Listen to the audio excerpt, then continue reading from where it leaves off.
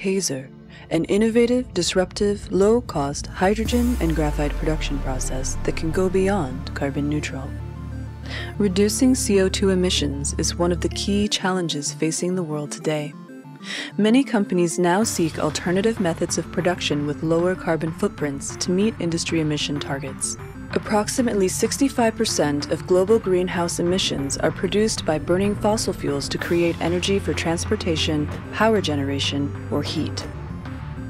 The use of these fossil fuels results in a net increase of carbon dioxide in the atmosphere.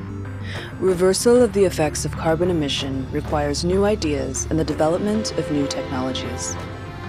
Existing renewable energy solutions, such as solar, hydro, or wind generation, provide zero-emission alternatives, while bioenergy sources maintain the carbon balance in the form of the carbon cycle by releasing the carbon previously acquired through photosynthesis.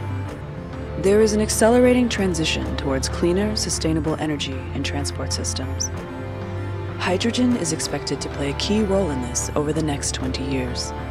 Hazer offers a low-cost, low-emission way of producing the hydrogen needed to fuel this transition.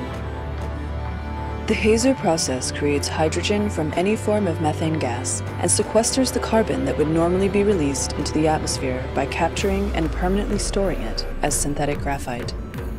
The hydrogen can then be used as a form of energy for the mobility, power, or heat sectors, releasing only water vapor into the atmosphere. The graphite has potential applications in lithium-ion batteries, electrodes, lubrication, or carbon additives such as into concrete or composite materials. This creates an extra revenue stream which can offset the cost of the hydrogen production. This graphite also has the potential to reduce emission further by displacing existing graphite production with high carbon footprints. The Hazer process has the additional advantage of being able to go beyond carbon neutral and become a carbon sink by switching the reactor energy feedstock to renewable gas sources such as biomethane. The Hazer process can eliminate the need for fossil fuel extraction to produce energy and moves beyond carbon neutral to carbon negative.